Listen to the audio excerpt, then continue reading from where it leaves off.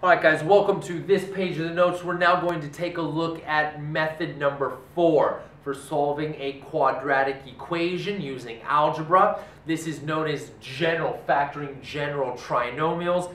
This is definitely the trickiest of the methods that we've looked at. So if GCF doesn't work and difference of squares doesn't work and it's not a perfect square trinomial, unfortunately, you're left with no choice. You've got to go option number 4, and we're going to go ahead and take a look at it now. Again, this should be review from Algebra 1, but I'm going to run through all of it with you anyway because, like I said, it is a little tricky. And I do have a slight typo in here. I've said that we're going to find two values, m and p. Actually, I prefer to use m and n, and here's the reason why. I've already used p. If you remember back to the beginning of these notes, the first pages, we wrote a quadratic in standard form having been given the roots. And we called the roots p and q, right? In that formula, x minus p times x minus q is equal to 0, and you FOIL it out. Go back and check out video number 1 if you forget. But I've already used p. So I don't want to use it again. Instead, we're going to find two numbers, m and n. All right. So anywhere here where I have I've got that p, let's just go ahead and replace that guy with an n. I will use m and n instead. M and n, m and n. Right. So we're looking for two numbers, m and n. Now, here's the way it works. Real quick note about this: you may have learned there are several different ways to factor a general trinomial, several different ways. You may have learned a method where you do something like this. You guys set up a square, and then you make boxes inside of the square. Right? So maybe you learned this method. You may have learned the method where you set up the x, right? And you use this x to figure out your numbers m and n. I do not use these methods, and I'll tell you the reason why. Because you are going to have several options, right? There are many choices to choose from, and you sort of have to systematically work your way through all of the options.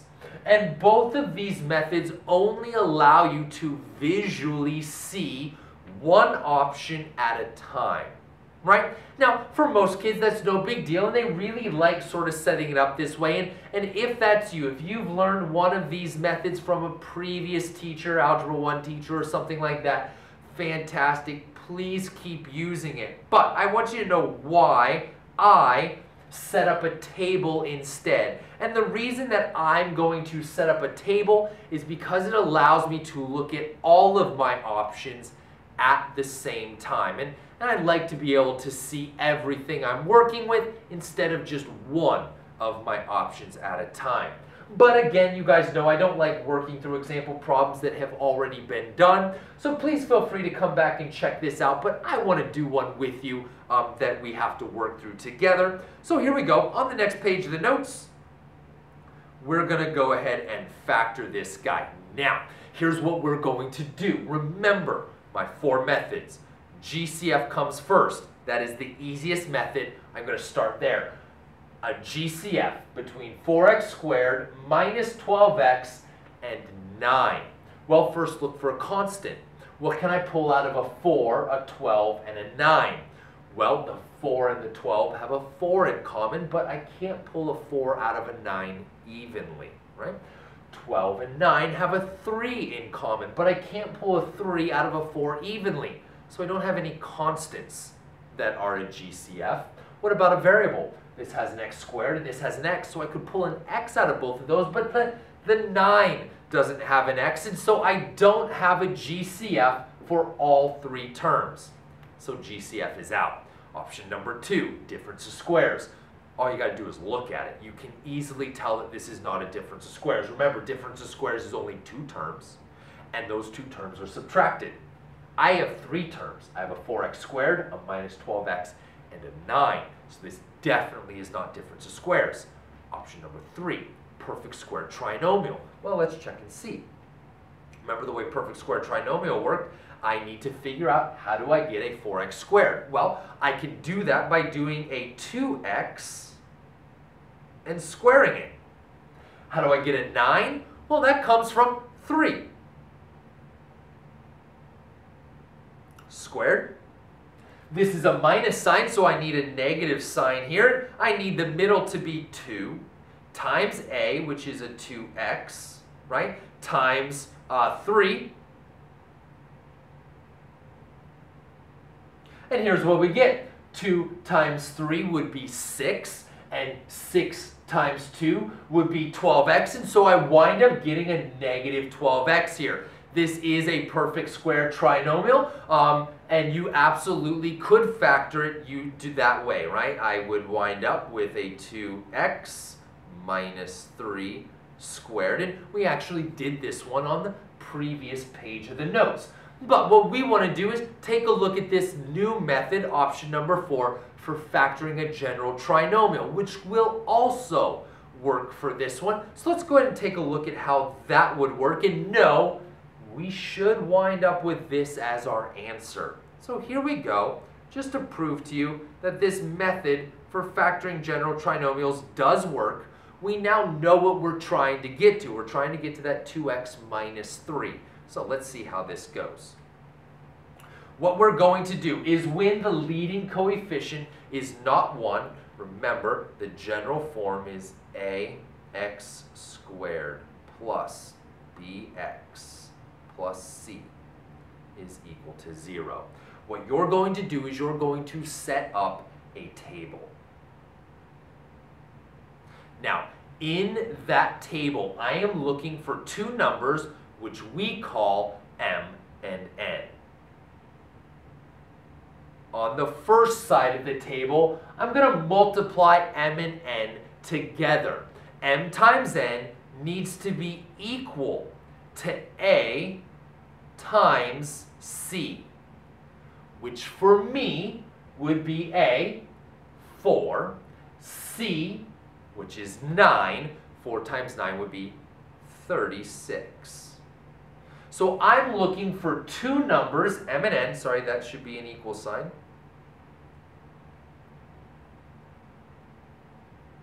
I'm looking for two numbers, m and n, that when I multiply them together, I get 36. And guys, there's a whole bunch of options. Let's go ahead and list them out. I could do 1 times 36. I could do a negative 1 times a negative 36. I could do 3 times 12. I could do a negative 3 times a negative 12. Let's see, I could do 4 times 9. I could do a negative 4 times a negative 9. And I think I got one more option here. I could do 6 times 6. Or I could do a negative 6 times a negative 6. Now again, the reason that I like this table method over the other methods is this. I have now listed out all of my possible options. This is all of them, right? These are the only ways to get to 36. These are all the factors of 36. If you did any of those other methods, setting up the squares or setting up the x, you could only test one of these at a time, right? You sort of have to keep track of which ones you've already used and which ones you haven't used as you go through that method. By setting up a table, I don't have to worry about that. They're all listed right here. I can visually see all of my options. But I still have a problem, right? I'm looking for two numbers, m and n, that multiply to 36. And I've got a lot of options. How do I know which one is the right one? Well, the second part of this is that m and n must sum together, meaning I need those same two numbers, m and n, right? M and n here, same numbers, but now they have to add together. They must sum to give me b, which for us is a negative 12. So now what I do is I make my way down through my options until I find the one that when I add together gives me a negative 12. Well, here we go. 1 plus 36? Nope, that's 37. Negative 1 plus negative 36? Nope, that's minus 37. 3 plus 12? Nope, that's 15. Negative 3 plus a negative 12? That's a negative 15. 4 plus 9 would be 13. Negative 4 plus a negative 9 would be a minus 13, right? Getting closer, but I need a minus 12, so that doesn't do it. 6 plus 6 would be a positive 12, so that's not it. Negative 6 plus a negative 6. Bingo, we found ourselves a winner. Negative 6 plus negative 6 is equal to a minus 12. Awesome, so here's what I've done. I have now found my two numbers, m and n.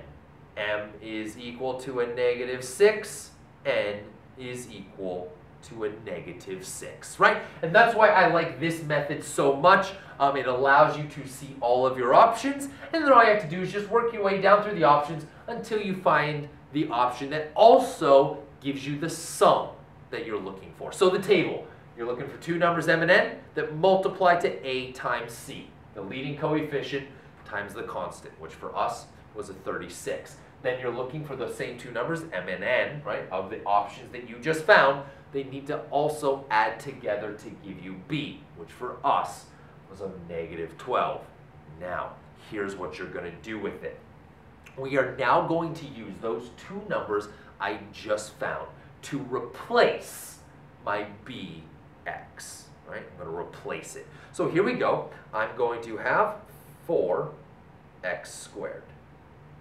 I'm now going to replace my b of x with the two numbers that I just found. Make sure that you put x's with them, right? This b came with an x, so my new numbers must also come with x's.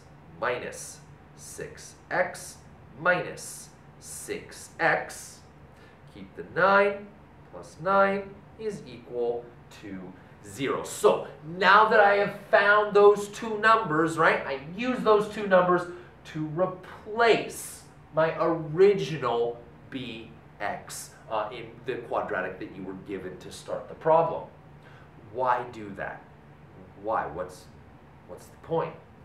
Well, remember, when we first started this problem, we started by checking for a GCF, right? I was looking for a greatest common factor of 4x squared minus 12x and a 9. They didn't have a GCF. Now we do. Check this out. If I go ahead and group the first terms together and the last terms together, right? 4x squared minus 6x. Yeah, those guys have a GCF, 2x, so pull it out. If I pull a 2x out of 4x squared, I would be left with a 2x. If I pull a 2x out of a negative 6x, I'd be left with minus 3. Minus 6x and a 9, what can I pull out of those guys? Well, the obvious choice is a 3, right? I can definitely pull out a 3, but I'm going to need to pull out more than that, right? Please notice that this 6x is negative, and I need it to be positive. So I'm going to have to pull out a negative as well. So not only am I pulling out a 3, I'm actually going to pull out a negative 3. When I pull out that negative 3, what's that leave me with? Well, negative divided by a negative is a negative. 6 divided by 3 is 2, and so I'm left with a positive 2x, right? Pull a negative 3 out of a positive 9. Well, positive 9 divided by negative 3 is a minus 3.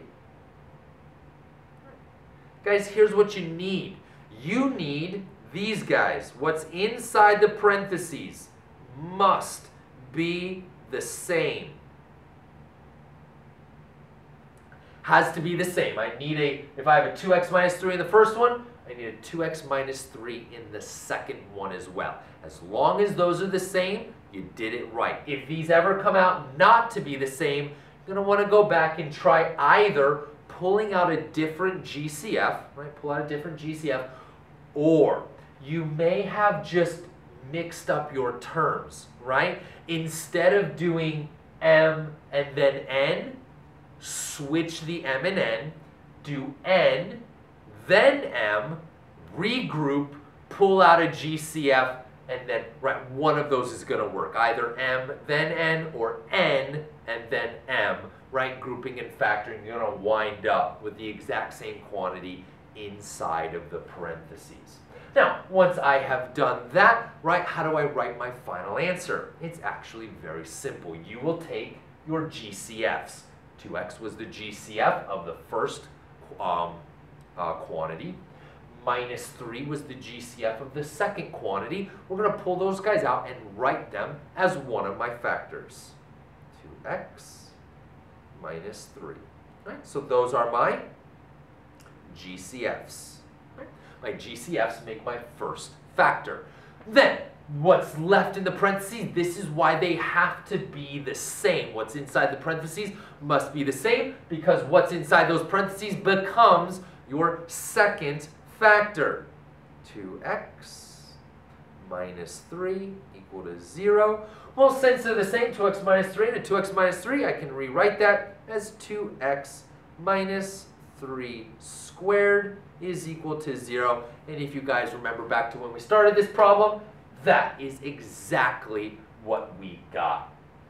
Guys, thanks so much for taking a look at this particular method with me for solving a general trinomial. I got a few more example problems to do with you guys, so head on over to the next problem and I'll meet you guys there.